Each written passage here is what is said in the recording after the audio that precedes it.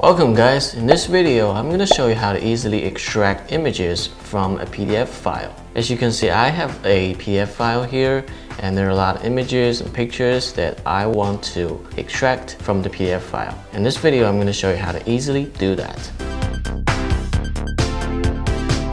Welcome back. So there are three methods for you to extract image files from a PDF file.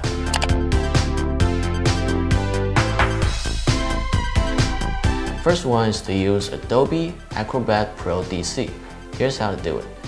First, you open Adobe Acrobat Pro DC and you open the PDF file that you want to extract images from. Now you click on Image and right-click, choose Copy Image. And you can then easily copy the image and paste it wherever you like. This seems to be one of the easiest ways to extract images from a PDF file. However, sometimes this method doesn't always work. For example, if I want to extract this big image file here, then Adobe does not recognize it. Therefore, I cannot extract it or copy it or do anything with it. So now I'm going to introduce another way to extract image files from a PDF file.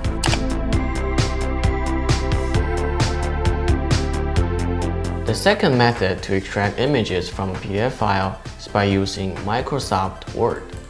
Here's how to do it.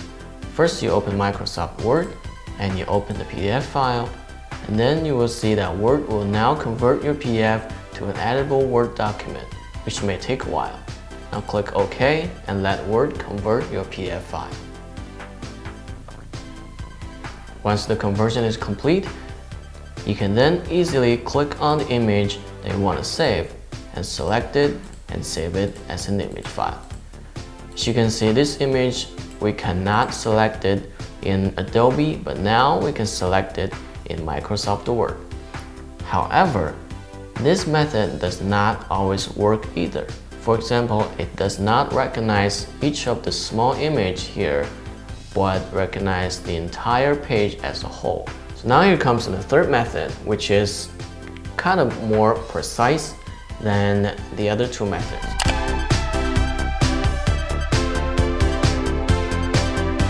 The third method to extract images from a PDF file is by using a professional PDF converter program called iMyFont MintPDF. Here's how to do it. So first you open MintPDF and then you drag and drop your file into the interface. Now make sure you select to Word and then click Convert.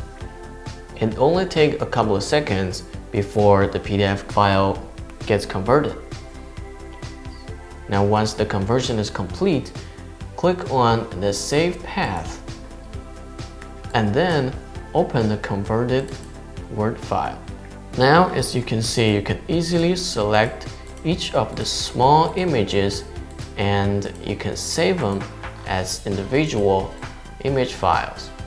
Alright, so this is all we're going to talk about in this video, and now MintPDF is providing a free license for anyone to claim on the official website. So you can go to the official website and claim your free license to access full function of this program. Now thank you for watching.